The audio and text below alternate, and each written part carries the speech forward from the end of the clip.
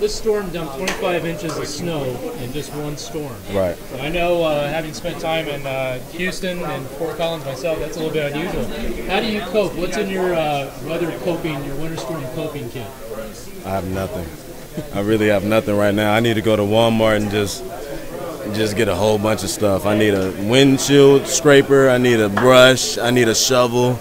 I need 5 jackets. I need all that. I'm struggling right now, especially the first storm. What about your car? What was going on with that? It got stuck. Challengers are really bad in the snow. I just figured that out.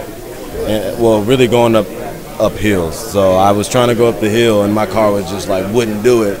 I was like, oh my goodness. I had to park somewhere and walk like a mile home. Woods in Maryland. Yeah. Gets annually about as much snow as we got in this one storm. Exactly. So how do you, what's in your coping kit weather-wise for a winter storm like this? I got the big coat, gloves, leggings under the pants, stuff like that, double socks. I'm ready. What about the fact that we could have 120 days more of something like this?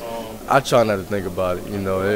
It breaks my heart when I got to wake up and see my car outside, completely covered as if it's not even there. So I think that's the biggest thing, just cleaning up the car, walking outside and getting to where you need to go. Now, are you the type that likes the winter sports out there, or do you like to stay inside? What do you do when it's like this? It's funny to say, I like the look of winter, but I don't like all the snow. If the roads were clear and all that, and the sidewalks were clear, with a little snow on the ground, I like that. But throwing the coat or something. But when it's all in the road, your car sliding and all, that's when I call it a no-go right there.